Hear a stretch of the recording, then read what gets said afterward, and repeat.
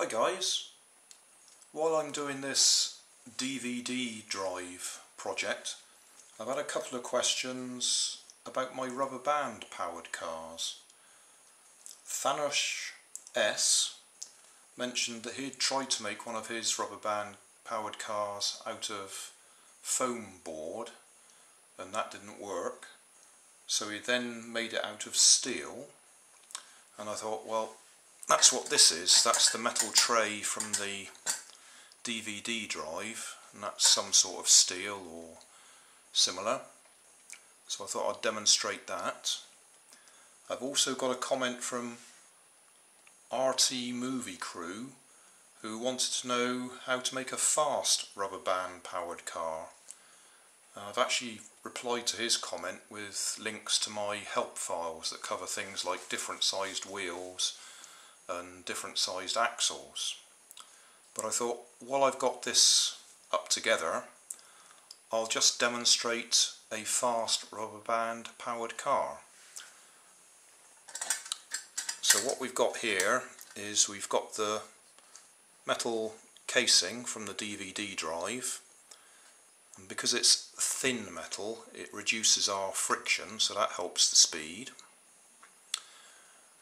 I'm using the back axle that I've used on my gravity powered cars because it's fairly strong, so I can put a nice thick rubber band on it, so that'll give us plenty of power over a very short distance because it's only a short rubber band.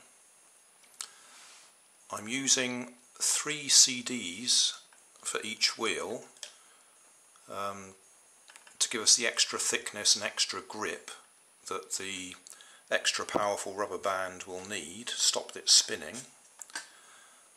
The front axle is a bicycle spoke, and I've got some slightly smaller wheels that I made from clear plastic for one of my other projects, so I thought I'll put them on there just to give us the best benefit, and I will demonstrate.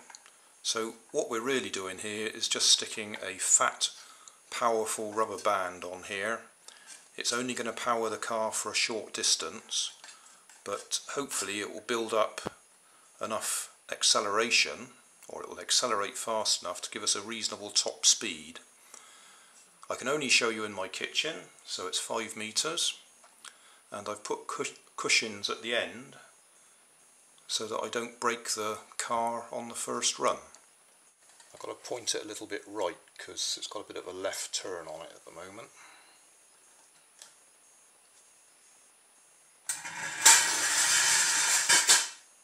I think we even had the front wheels lifting off the ground then.